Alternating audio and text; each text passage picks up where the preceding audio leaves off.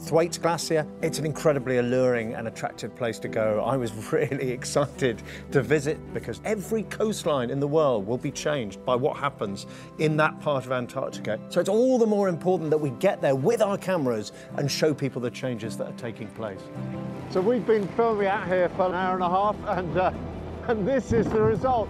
And it gives you an idea of why it's so hard to operate here. But there's also a story about getting to where we're going. It took us 5 weeks to get to the front of the glacier. Only 4 people had ever been there before.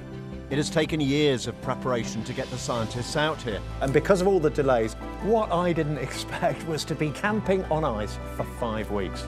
It's shocking, and you know, we should all be upset by what's happening here. This is a really important story. This is something people need to know. And if we can understand it, we can do something about it.